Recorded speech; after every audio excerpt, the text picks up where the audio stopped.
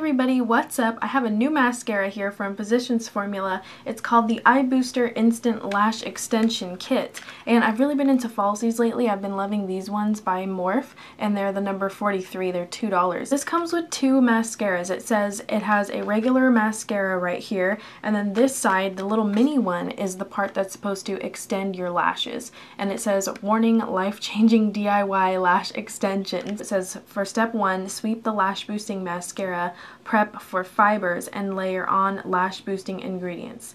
Okay, so this is a fiber thing. I don't know what to do. Like, I have never really tried fiber kind of mascaras, so hopefully it works out. Number 2, extensions. Gently tap extension brush to release any excess. Brush on extensions to upper lashes while mascara is still wet to build lashes. And then step 3, reapply the mascara to seal and set the extension. So that's it. It doesn't seem too hard, and it says it gives you 100% instant results. 100% of people saw the most dramatic lash effect ever experienced with a mascara. So I thought that was a pretty cool concept. So here's what they look like. They come packaged in this plastic. This one, the big one, is the mascara, and then this is the extensions, and it has it labeled on here. So just in case like you forget, it says mascara, and then this one says extensions on it. And here's what the mascara wand looks like. It's a traditional bristle brush. It looks like it has a little bit of a curve to it, not much. It's just a slight curve, and it's quite long too, so I feel like it really, you know, hopefully this really works. And then I want to show you guys the extensions wand just before I get into application. And ooh, oh my god, did you guys see that? I didn't know it had like hairy little fibers everywhere. Oh my god, I just spilled fibery, oh my god. And so be careful when you open this. Lesson learned there. This has tons of fuzzy little, it looks like a caterpillar, like, or a mustache. For now, let's just start with the mascara. Okay, it kind of feels dry here.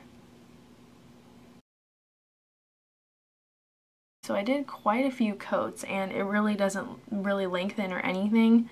It's barely even coating my lashes because of how dry this formula feels. I have to work quickly here because this says to brush these on while still wet. So I'm gonna tap off the excess because it says tap off excess, which is really hard to do without making a mess, by the way. Mascara's still wet here, and I'm just gonna start brushing on these little, oh my god, it is getting everywhere. Okay, I can see little black fuzzy things falling on my face, so I will brush that off after. Okay, I'm gonna stop there because I think it's looking not so hot anymore. Okay, look at all this crap I got over my face. I'm just gonna brush that off really quick. Okay, so this is really odd. I'm just gonna say it. I don't like this. I can already tell now.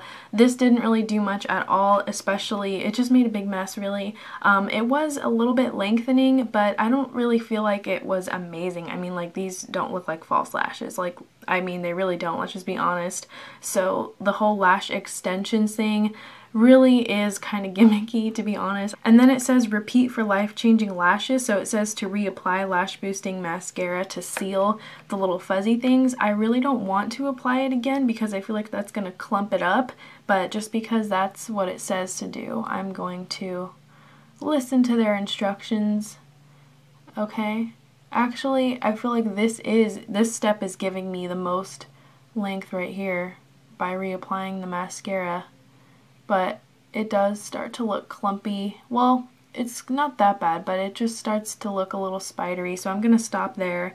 I think that added a little tiny bit more length, but once again, it does not look like false lashes or lash extensions. It just doesn't. Let's just be real here. Just a tip for you guys who try this, stippling brushes work amazingly well to remove little fuzzy things off your face. Alright, so final thoughts. Do not try this unless you are willing to really take your time. I mean, like, you're gonna want to have at least 10 minutes to apply this mascara.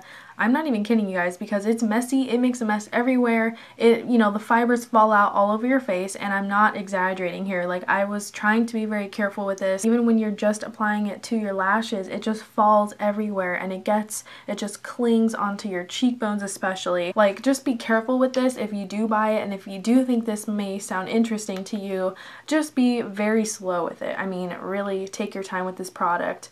Personally, I don't have time for this every day. Like, ain't nobody got time to apply one mascara and then go over it with these little fuzz things that like go everywhere and then apply it again. I think this is really time consuming and it's not practical. It just isn't practical. Honestly, I think it's quicker to apply false lashes. Like, I've really been into falsies lately and it takes me like 2 minutes for the glue to dry, for them to set, for me to apply my mascara and go, and that gives me way better results. I mean, I really don't think this is life-changing or whatever they said. Life-changing. They said it's a warning, you know, putting a warning on it. Like, I fell for this gimmick, so I hope you guys don't fall for it because I just do not recommend this. This is probably one of the worst mascaras I've tried in a long time, and I've been trying a lot of mascaras lately, but this one was just yikes. So that's really all I have to say for this product. I kind of feel bad giving it such a bad review, but I didn't like it and I just wouldn't recommend it just because of the awful experience with these fibers. Like, I don't know what I was thinking buying this, but I mean, they don't say